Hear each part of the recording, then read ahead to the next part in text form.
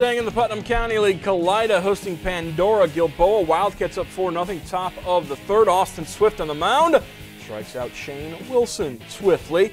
Next batter for the Rockets, Seth Schmeck. He goes down swinging after a Brian Schneck walk. Pickoff throw gets away from the first baseman, and Schneck able to move into scoring position at second base. But Swift gets Dustin Raymond to pop up. Trent Girding squeezes it, and the Wildcats get out of the inning. Bottom of the third now. Kalida designated hitter Colton Powell designates this one to left field, but able to be caught by PG. And the Wildcats would go on for a 10-run victory, 13-3-6.